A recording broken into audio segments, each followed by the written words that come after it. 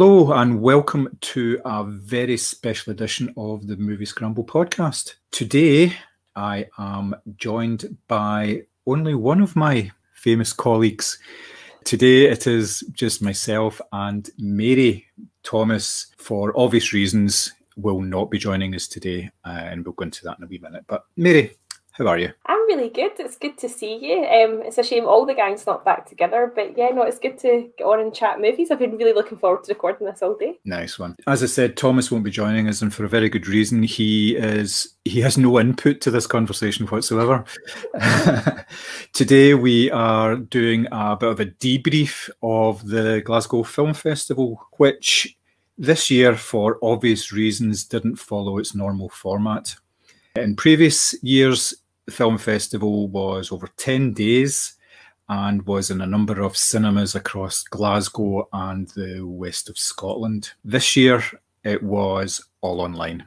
Now, Glasgow Film has its own platform that it started screening films on, basically as a test in advance of the festival. It's called Glasgow at Home, and they utilised this for the festival and presented a number of films over the course of 12 days, all online. Now, the figures from the festival are actually very interesting.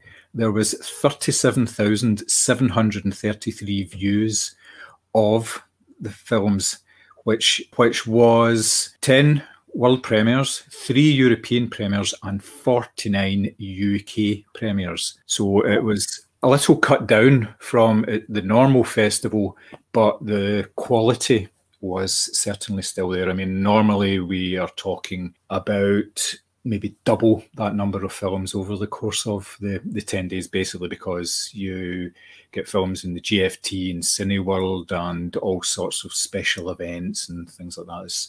It's really rather packed. As I said, this year it was a wee bit different. We still had an opening film, Minari, and a closing film, Spring Blossom, and in between that time there was a whole host of content to keep everybody pretty happy. Personally, I thought it worked very, very well. I thought the festival, under very trying and difficult circumstances, really did pull it off this year. It was a joy to watch, especially because I didn't really have to get dressed in any way in order to watch any films. Mary, what were your initial impressions of the festival? Do you know, when obviously you realised that this wasn't going to go ahead in person, I was a wee bit nervous, because I think part of it for me is that the Glasgow Film Theatre experience. I love that cinema. It's so beautiful. It's kept all of its Art Deco features. It's really just quite a striking building to be in. And I think that when you sit in the seats in GFT, especially in GFT1, I feel like it makes you sit up straighter, you pay attention, because you're kind of surrounded by all this grandeur, and it really makes you think about, you know, what it is you're watching and how special it is to be part of something like that. So I was a bit worried. However, the platform itself, the Glasgow Film at Home, couldn't have been any better. The actual quality of the screeners was incredible. I don't know why I was expecting something that was, I don't know, not that it was going to be bad quality, but it felt really crisp and clear and like you were actually in the cinema. So all I did was watch as much as I could on my actual TV to try and recreate that cinema experience of, you know, lights off, watch the film or whatever on the big screen, or as big a screen as you can manage. And yeah, the quality and the diversity of the content, as always, was incredible. I did watch a couple of the bigger releases this year, which I actually don't usually do, but there was so much to choose from. It was not okay, well, it's online this year, so there's only 20 films, take your pick. There was hundreds and hundreds and hundreds, you know, female directors, people of colour in the cast, films about LGBT experience, films about, you know, female experience, retro sort of throwback horrors, comedies, dramas, you name it. And I didn't lose any sense of, I didn't feel like I'd sort of been shortchanged. It definitely still felt like this is a good festival. So yeah, no, I really, really enjoyed it. Mm-hmm.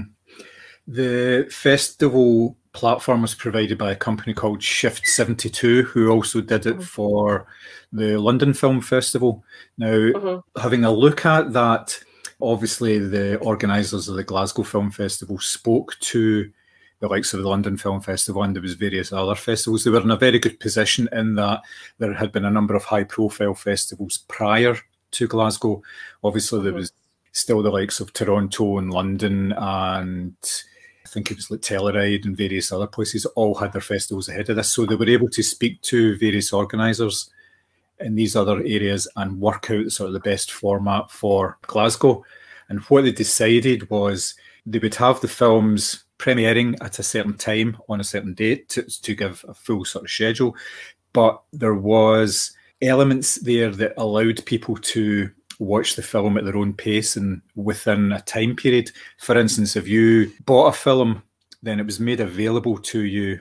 Say you bought it and it was coming on the Monday at 7:30, then you would have 3 days to watch it. And within those 3 days, you would have 12 hours. Once you actually started, you clicked play. So that gave people an awful lot of freedom. They weren't actually constrained by having to turn up at a screen and view it at a certain time. And then, as always happens with these festivals, you get double booked, or there's things that you want to see and they just physically can't get from one venue to another in time in order to see it. So it kind of eliminated all that as well. So it was a very pleasant experience because of that. And as you say, the quality of the presentation was absolutely fantastic. It was HD quality, and I was just like yourself. I plugged my laptop straight into the television and just watched it straight from there, and absolutely perfect. It was really good. So let's talk about the films themselves. Now, as I say, there was a number of high quality movies that were out there. What I found was that, and I don't mean this in a negative way, but film festivals are miserable. They really are. See the films get well, we said this, yeah. They are miserable. It's all death and destruction, and oh man, it's just it can be really, really bleak. You don't get a lot of light-hearted romantic comedies, let's say, for a very good reason, because it's not that type of environment. Now, under normal circumstances, that's fine. It's all escapism anyway. But it was kind of different this year, especially if you're sitting in your house and you're watching two guys in South Korea battle out in the street, you know, and you're going, oh my God, you know, okay, it would get a bit much, but it was very good. So what we will do is we will talk about some of our favourites, talk about a couple of favourite films, and kind of take it from there. Now, you did an awful lot of reviews for the site. Everybody, please check them out. They are all excellent. That would be lovely. So, thank you. What was your sort of first pick, your sort of first highlight of the festival?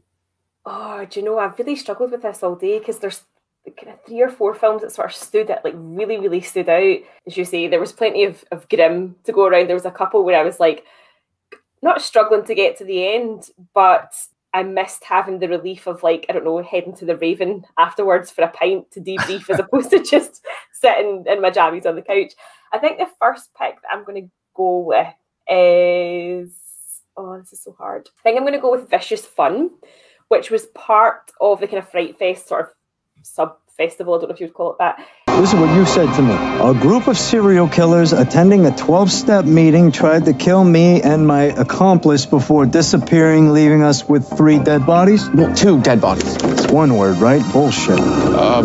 Sorry to interrupt your meeting. Thanks so much for coming out. How do you maintain your lifestyle and keep your urges under control? I murdered the same victim repeatedly. Just give me a pass. Have you ever bitten into a kidney? What is this, some kind of support group for serial killers? Why are you here? It's complicated. It's a sort of retro 80s horror comedy where a young guy who is 100% dressed like Marty McFly and very much on purpose finds himself in basically what you would call Serial Killers Anonymous. It's a sort of support group for people who are controlling their urges, shall we say. And I absolutely loved this from start to finish. It was so over the top, so mental. There was like proper 80s synth just blasting all the way through it, while some of these ridiculous, like even people are getting their insides pulled out or, you know, hands hacked off. It was so much fun. It was so like, oh, what's the word? Like kind of kitsch almost, but in a good way. But there was plenty of violence. There was plenty of nonsense. The only thing I missed was seeing it with a Fright Fest audience, because Fright Fest audiences usually super loud, super rowdy, and they're like, you know, whooping and hollering the whole way through the film and laughing out loud. But oh, I just love this film, and I can't recommend it enough. If it comes to Shudder, something which a few of the Fright Fest movies usually do, I cannot recommend it enough. It was hysterical, but has plenty of violence and sort of jump scares to keep you going as well. I know you saw it as well and loved it. It's such a good movie. Oh yeah, it was excellent. I really liked the 80s sort of throwback element of it. Yeah. The fact that it was complete, it didn't care that it was completely over the top. The serial killers were proper hack and slash killers. With their only motivation was that they were killing people and they all really enjoyed doing it. And yeah, the support group element of it was excellent. The fact that they would meet to talk about their problems and everything. Yeah, it was really, really good. Really very, very well thought through film. I mean, to do with it is the whole sort of production design, the fact that it looked like an 80s video and everything like that as well. Yeah, it was smashing. And like you say, the Marty McFly link wasn't lost on me either. That was yeah, excellent choice, really good. My first choice is it's actually one of the few comedies that I managed to see at the film festival. It's called Redemption of a Rogue. A tale of a great deluge falls into my mind. A tale from the gutter. But even in the sewers of the world, all humans have a craving for life. Are you happy with some of this? It's a very dark comedy, obviously, as you would imagine for these sort of times.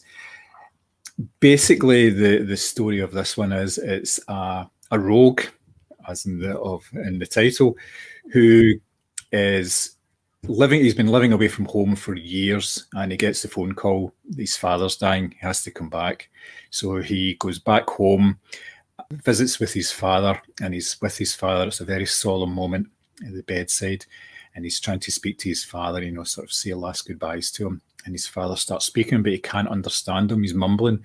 So he goes in closer and closer. And then his father puts his hand round his neck and tries to strangle him. And this is with his father's last breath, he tries to strangle him. And then he dies. Is this an Irish movie? This is like a very Irish family setup. Yeah, very much so, yeah. So what happens after that is obviously they have to bury the old guy. So get the funeral arranged, get the coffin and all that. And as they're walking out the door, him and his brother, I should say, are walking out the door with the coffin up above their arms. A lawyer turns up and says, you can only bury your father on a day when it isn't raining. Otherwise, you lose the house and everything. He's going to give it away. And of course, as soon as the old guy died, it started raining. And it rained heavily, and it just didn't stop. So it's almost like a sort of a Groundhog Day thing. He's going through the same events over and over. There's loads of religious imagery in it. Obviously, it rains for 40 days and 40 nights. There's all sorts of there's all sorts of stuff going on with his brother. He meets a fallen woman who's actually a singer in a local bar, and she's always wearing red. She's a very sort of Mary Magdalene type of figure. There's references to like the Last Supper and all sorts of things like that. And then at one point, he is having a conversation with these sort of local gangsters who are trying to intimidate him and his brother. And he basically disproves the plagues thing that hit Egypt, all the frogs and the locusts and all that. And it's just totally spot on. It's just absolutely brilliant. It was so funny, but so dark at the same time. And it was just cracking. You knew that it was going to be really good right from the very first sort of scene where he's in a room and he's like completely he's completely out of it and everything, and he's just a bit of a mess, and you just think, yeah, I'm going to enjoy this film. It's really good. It really signposts everything really quickly, and you get totally into it. You just love it, and there's lots of wee bits in it that just make you laugh out loud all the time. There was, like, for instance, he's walking down the street in his hometown. He's just come back, and everybody's going, oh, is he back in town and all this? You know, and there's this music playing. And the music is a sort of like a strange sort of jazzy music's playing in the background. And he walks past a shop, and there's a band with a bit like a brass band and all that, and they're in the shop practicing, and then they see him and they stop, and obviously the music stops because that's the. It's just I love it. I love really, it. That really sounds so good. I can't believe I didn't see that. That sounds amazing. Yeah, well, that was by far the highlight for me, and I'd never seen anybody that was in it before, so it was like a cracking, absolutely cracking movie. I really hope that it gets a decent review or a decent sort of release over the next couple of months, because it's exactly the kind of film that people need to see at the moment. Yeah, I know. Do you know, it's funny because when I think about that Vicious Fun, for all that it obviously is a movie about serial killers and sort of surviving the night with serial killers, there was so much of it that was so funny. And the character of Bob is literally my new favourite serial killer. Like, but there's so much of it that you'll find yourself sort of bouncing along to the soundtrack, or because you're laughing out loud. It wasn't a kind of conventional horror in the fact I didn't feel like tense. I came out of it going, that was so much fun. It was almost like a kind of like the kind of like buzz you get when you come off a roller coaster and you're like, I want to do it again. That's how I felt watching that movie. It was kind of uplifting for all that sounds like. Definitely not an uplifting movie, but if you get what I mean, it's fun. So that Redemption of a Rogue sounds brilliant, though it might get picked up. Maybe, I don't know, something like Film 4 do a lot of kind of good sort of British, or sort of, sorry, not British because it's Irish, sort of like, but they do showcase a lot of homegrown movies like that. So maybe it'll get picked up in time. I certainly hope so. Yeah, it's definitely worth seeking out. If nothing else, I think it'll probably be on at the GFT at some point, because they show a lot of the films that they show in the festival and sort of re-show them as part of their normal schedule. So chances are it will come out at some point, hopefully. So next choice. So I think I'm going to go with Riders of Justice for all the Mads Mikkelsen fans out there. I didn't really know what to expect. I kind of thought, because of the sort of still that they'd used and the name of it, I thought it was going to be a kind of grimy sort of biker movie, and he certainly sort of looks like that in the picture. This kind of just confounded my expectations, and I still don't quite know how to describe it, but it kind of starts off with a massive big explosion on a train, and it kind of suggests that there are certain quirks of fate that, if people had been sitting in certain seats or people had got off the train at a different time, kind of how would life turned out sort of thing. But then it sort of goes on to these two maths geeks, and that's the only way I can describe them, who turn up at Mads Mikkelsen's house because he'd lost his wife in this explosion, and they're like, we think we can prove that this was not an accident, it wasn't a train crash, and we think we can prove this was done on purpose, and we're going to help you avenge your wife. And from there, I'm kind of loath to use this term, but it kind of becomes like a screwball comedy. Like, I know that sounds ridiculous because there is, again, like Vicious Fun, there's so much violence and it is some pretty nasty stuff, but it's coupled with this really like just savage comedy that runs all the way through it. Like, it's the whole kind of idea of, the sort of odd couple, because these two math geeks with their, severely overweight friend who likes to hack into CCTV cameras and has been bribed by pizza to come and, help them find out who this bomber might be. And obviously Mads is this kind of stoic ex-army, just trying to look after his daughter, but really wants to basically kick fuck out of whoever's done this to his wife. And as I say, it doesn't sound great because it's a kind of comedy, drama, revenge, thriller, sort of violence type film. But it just works. Like, I watched it, and I was like, oh, I could watch that again. It was so clever. The humour was so dry and so well executed. And I just thought everyone who was in it was excellent. Like, there wasn't a wasted character. It was just really, really well done. And I'm thinking because it's got Mads Mikkelsen in it, it will get a slightly bigger audience, but I hope more people get to see it, because I've never seen something merge, like, a sort of revenge thriller with a screwball comedy before. But it really, really worked, and I absolutely loved it. Well, it's very similar to, you were the one that pointed this out to me, it's very similar to Men in Chicken, which again is a combination of screwball comedy and just completely out there nuts, loads of violence and stuff like that. Yeah, I really like this film as well. There's a balance to be had between a violent thriller and a comedy, and they kind of did that. Like, there was a scene where they were all in the car and Nicholson turns around and punches the guy, and it's actually funny when you do it, when he does it, but then it's it gets really dark there, it got really, really strange. It got over that, and there was obviously the whole story about, it was obviously concentrating on the Mads Mikkelsen character and his daughter and their relationship and how they were trying to basically come to terms with the fact that it was just the two of them and everything. Yeah, that worked really well. It was, but yes, it's a strange title of a film. I don't know if that's just the translation is a bit strange, because Riders of Justice sounds like, well, it sounds like a Bon Jovi song, you know. It makes me think of like leather waistcoats with like, you know, weird images or whatever printed on them. I kind of wondered where it's come from, because the Danish title certainly looked really, really long when you saw it on screen, and I was like, wonder if that is an exact translation or not. Because if you do watch it, the maths geeks and the sort of CCTV guy, they're definitely not, I mean, they're riding nowhere fast, that's for sure. They're just kind of wee guys in anoraks who like to work out, you know, problems or whatever. But it was such a great film, and I think hopefully because it is a kind of Mads Mikkelsen vehicle that it'll get picked up. Yeah, I certainly hope so.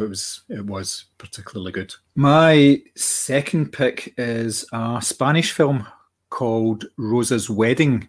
This is a film that was about a 40-something woman who basically has had enough of her life. She's in a situation where she has a teenage daughter who is living away from home. I think she's actually living in another country with a couple of kids.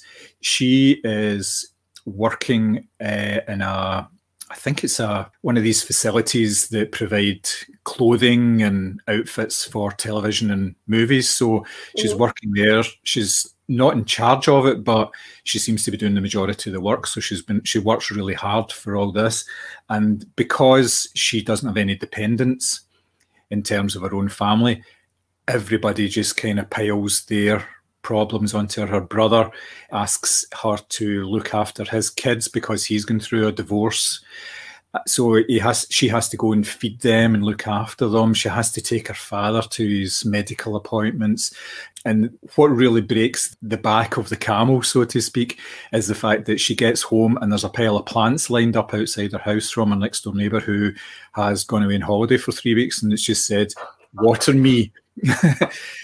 So her moment of enlightenment is when she's actually doing a fitting for an actress who is going to be involved in a wedding scene, and the woman is reciting her lines while she's getting dressed up in her wedding dress, and she's like going through her vows, saying, you know, I promise to be faithful and all this, and it just kind of sets off something in her own brain. So she decides that she's going to chuck everything. She's going to go back to her own hometown where her mother and father came from, and she's going to reopen her mother's dress shop, which has been lying dormant for years and years.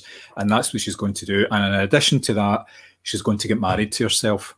Now, this is where yeah. Sorry, that's just not what I thought you were going to say there. I was like, oh, right, okay. It's the phrasing of that actually sets up the sort of the meat of the story, because in saying that she was going to get married, then her family automatically thinks she's getting married to the guy that she's seeing on and off. But in reality, she's basically making a commitment to say, I'm going to look after myself. I am number one here. You know, I've been doing things for everybody else and I've been neglecting myself. So therefore, from now on, it's all going to be about me. Everything has got to do, you know, it's all looking inward rather than worrying about what everybody else is doing. But she doesn't really communicate that to her family. So she says to her brother and she says to her sister and her father, look, I'm going to have this ceremony on the beach. I'd like you all to come. But it's going to be very small. But of course, when the brother gets into town, he meets up with other people who they've known for years and years because it's their old hometown. They invite them all. He hires like the local town hall, and there's a band and all sorts of things. And the woman is obviously just Rosa. She's just feeling completely out of control because everything is just going wrong about it. And that's where the sort of the comedy elements. It's very gentle comedy. It's not total laugh out loud stuff, but it's a really, really nice film. It works very well. And obviously Spanish settings, and then you've got the sort of the Spanish sensibilities in terms of the film. So it's very fast and everything. The dialogue is very fast and everything. So you have to really sort of concentrate to keep up, even more so than just being able to read the subtitles, so you have to really invest yourself in it, and it really pays off. It was an excellent wee film. It was a real surprise because it was one that was on, and I thought, oh, I'll give that a watch. It doesn't, you know, it might not be very much at all, but it was a real surprise. I really thought it was really kind of cracking. I really hope they put that on the Glasgow Film at Home platform soon, because you have just sold that to me. Like, that just sounds perfect. Like, this whole idea of this like wedding becoming even more chaotic when it's not actually like an actual wedding, it's just this woman declaring her love for herself. Like, oh, I'm there for that. I am gutted I have missed that, and I really hope they put that on the platform soon, because that sounds tremendous. Obviously, the films were presented online, and under normal circumstances, when you attend screenings at the Glasgow Film Festival, you get an introduction from one of the co-directors.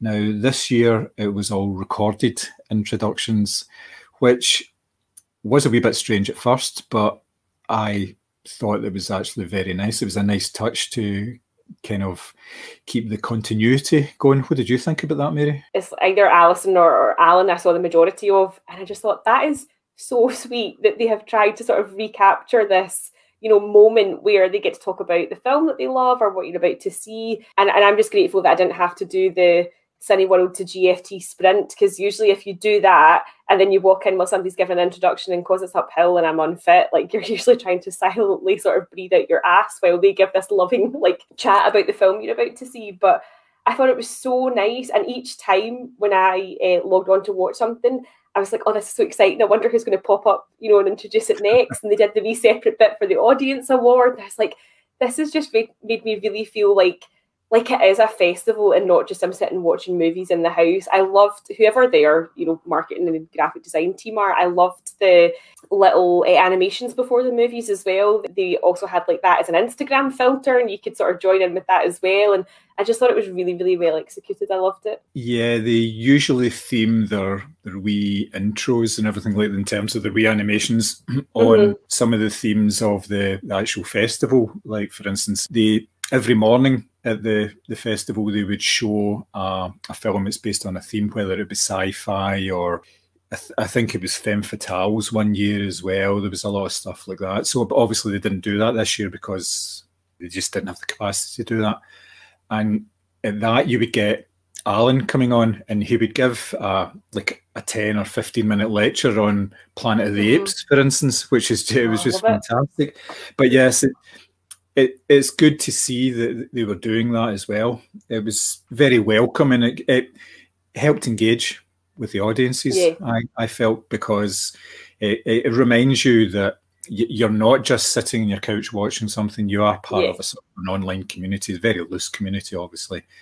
But yes, it was very good as well. Now, obviously, in addition to the films and the introductions, there were a number of Q&As done for actually quite a lot of the films.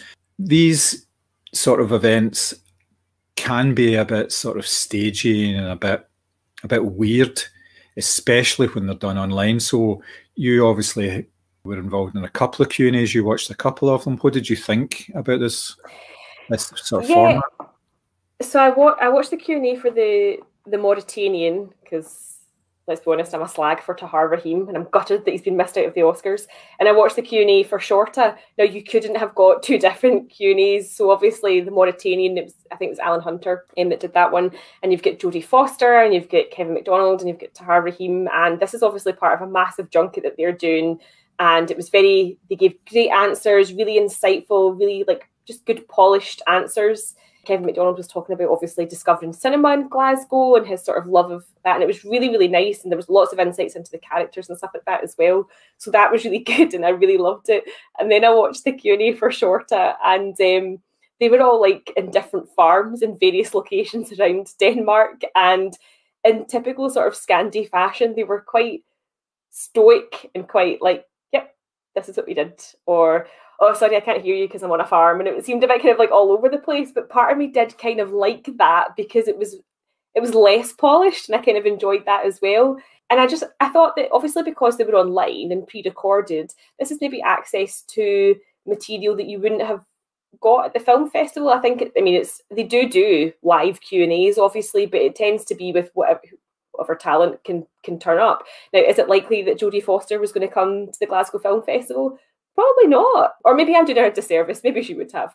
But you get access to stuff because it's online and because it's pre-recorded that maybe you wouldn't have got if it was just, the festival in real life. So I actually appreciated the fact that because it was online, you got sort of, bonus content that you might not have got otherwise. That's not to say it doesn't take away from the live Q&As that they usually have. They're usually quite entertaining because you literally have no control over what questions are going to get thrown out from whoever's sitting in the audience. But no, I thought it was good extra content, especially because, the films are only a tenner. You can watch them, as much as you want within that window. Plus you get, a wee bonus Q&A. I think that's pretty good for the good value for money. Yeah, it's all about the extra stuff, really, isn't it? Just it adds to the whole experience.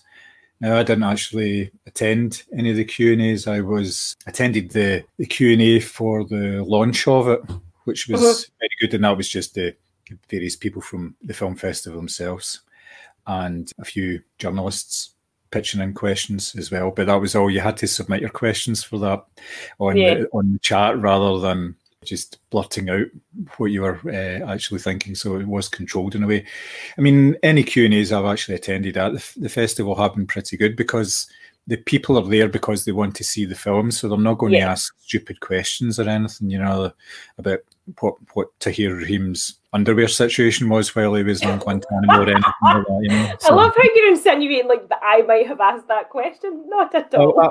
It didn't cross me. I would have probably asked that, So what was the laundry service like? Did you ever look at that? That kind of thing. Yeah, talk to me about your fake tan in the Serpent. What was that? Yeah. So I think the festival was a success. I believe absolutely. It was marketed that way and it seemed to work. So it will return, the festival. It's been announced that the festival will run from the 2nd to the 13th of March next year. So it's solely in March, just because of the way the dates work, I think it is. It's usually the end of February, start of March. Do you think that they will continue with this format in some way? The reason I'm saying that is because they obviously get a number of people watching the films from outside of the west of Scotland area. People didn't need to travel to Glasgow in order to watch the films, which part of the allure of a film festival is that you're bringing people into an area. It's good for the local economy, all that sort of stuff. But do you think that it's highlighted the fact that there is an audience out there for film festivals outside of the area, and it would be worthwhile them keeping this going? Absolutely. Yeah. Yeah, I did. I would love the hybrid format purely because obviously it's my local festival, if you want to call it that way, and I would always want to physically be there and support in person as much as I can. But I think the hybrid model, could potentially work just even from a coverage perspective, because you could have a critic living in, I don't know, Devon or something, who just simply can't make it up for whatever reason, but can watch online. And there we are, some fantastic coverage, UK-wide for this film festival. And it's a film festival that, it's been the sort of smaller cousin of Edinburgh, but I think it's getting there in terms of the size, the quality of film that it attracts, the quality of talent that want to come and be part of it. So I think that having this hybrid model will ensure more wide-ranging coverage. I know that owing to, I can't quite remember the reason, but it was you could only watch a movie if you were in the UK, as I know that sort of, I think you'd mentioned, John, Citrus Festival, you can only watch it if you're in Spain, all that sort of thing. So yes, it does restrict the coverage to the UK, but, we live in a global world where, a UK critic could have loads of followers in America or Canada or mainland Europe. So once that review is out there, it can only benefit the festival and may well attract more people in person, the following years if they hear the caliber of the content that they have. So yeah, I hope they do. Hybrid, as I say, would definitely be preferable for me because I would like to go in person, but actually having the option of, catching a film on a Tuesday night when I maybe wouldn't go into town or whatever, that would be amazing. What about you? Are you hoping to go back in person next year, or are you looking forward to more movies at home? I'm a bit like yourself. I thought the home format worked very well. It worked an awful lot better than it did for the London Film Festival, basically because there was a very strict time limit on the film and what you could see. I think they only gave you a window of a couple hours to watch a film.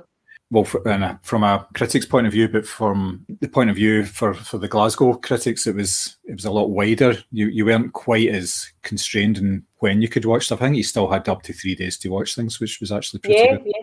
Yeah. But yeah, obviously I'd like to get there, but I like the fact that it's easier to schedule your viewing, just as a punter I'm talking about here, because often, I mean, I've covered it now for, 4 or 5 years, and every single year there is at least 3 or 4 occasions where there are 2 films on at the same time that I want to see, and I can't, just and because it's Sophie's choice.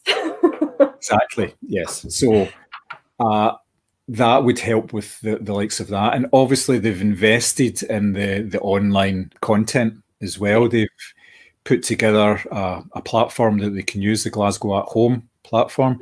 So the money's been spent on that, so I think they'll be looking to get some sort of long-term return on that, because as you said, it's a UK-wide thing. You know, it's not just for the film festival. You can watch Glasgow at Home from anywhere in the UK. They've got the rights to show these films for however long your window is for that, you know, a couple of days or whatever it is. I would like to think that they would keep it going in some sort of capacity. It'll probably be a smaller capacity, or it'll be a supplement to the festival online. Yeah, I really enjoy the buzz of it. I enjoy sitting with an audience, especially an audience that's there because it's a film that they want to see, like a difficult film from Serbia or something like that. But people are there because they want to see it. They're not there because they're getting out of the house and they fancy devouring the largest bucket of popcorn that they can actually find and going on their phone every 10 minutes, which is kind of normal cinema going, you know, let's face it. But yeah, I certainly hope that they do that. I really do. It would be most welcome, put it that way. Yeah, no, as I say, there was a couple of movies where I was like, man, I wish I'd watched that with other people, because I bet it would have been just really, like, not raucous, but you know what I mean, just that people would have been laughing, people would have, you know, people do, like, it's an excited audience, as you say, they're there because they want to see it, and people would clap at different points or whatever. A couple of movies I was glad I watched in the house because I was greeting, so try to limit how many times I'm going to cry in public. But yeah, I'm really looking forward to what they have to offer next year and how they'll kind of go ahead and what they'll, as you say, you know, it might be a supplement or it might be an alternative to, you know, maybe it depends on what the appetite's like for that sort of thing. But I definitely think that this kind of hybrid platform would be really beneficial, just in terms of getting the name out there of the festival, and as you say, enabling you to, you know, see a couple of movies that you fancy that are on at the same time. So it kind of works from a critic's perspective and a sort of consumer's perspective. So yeah, I'll be keen to see how they do it next year. Obviously, there was less critics involved this year, basically because they were trying to maximise the number of views. That's basically every film that you get for a festival, I think they basically had to renegotiate everything. Because obviously under normal circumstances, it's just getting a license and showing a film maybe once or twice. But I'm assuming that they had to renegotiate license deals with just about every film, or at least with studios, to make sure that they could get these films for like 3 days and show them online and everything. So that was like a massive undertaking, on top of the fact of trying to organise a festival in the middle of a pandemic. So I think they did very, very well, and can only congratulate them on it. I think it was fantastic. And the fact was, we got a press pass to the festival in order to see some of the films, which was obviously very welcome as well. And it would have been very easy for the festival to really cut that down, so it was only major outlets, sort of national and international press, that got it. But they were very mindful of the fact that they wanted to make sure that everybody could get access that would normally get access, including some of the smaller places like ourselves. I mean, in the grand scheme of things, we are minuscule, but they try and cater for everybody because they know that word of mouth is very important for them as well, especially on social media. So I'd like to just say thanks very much to the Glasgow Film Festival again, because they have done such a good job. Yeah, no, I completely second that. First of all, thank you for considering smaller outlets like ourselves, because do you know what? no matter where you write for, if you write about movies, you do so with love and with passion and with knowledge. And I think it's amazing to get the opportunity to cover these films as a kind of smaller outlet. So, yep, thank you to the press team who also responded to my ridiculous emails as well about not understanding how things work. They must have been like, oh Christ, it's her again. So really, really appreciate whoever was responding to those emails. And yeah, just thanks for putting on a really good show, as it were. It was so fantastic. It kind of took me aback as to how excellent it was. I was kind of unsure, as I said at the beginning, as to how that experience would be, but I loved every second of it. So roll on 2022.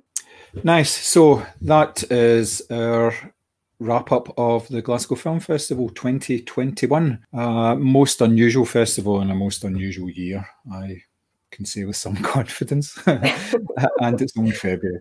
It's only March, actually. That's even worse. Only March. Yeah. So thank you very much to our listeners, as usual. We really appreciate everything that you do in terms of downloading and listening and occasionally commenting on stuff. We do get comments back, which is always good to hear, and normally it's not anything terribly negative for them, so that's obviously a bonus. If you'd like to get in touch with us about anything to do with movies, you can get us on all of the social media channels at Moviescramble, and you can email the podcast as well with any suggestions or comments at podcast@moviescramble.co.uk. So I'd just like to say thanks very much for listening, and we shall return very soon with a more scheduled programme, if you like. So we shall see you soon. Bye-bye. Bye.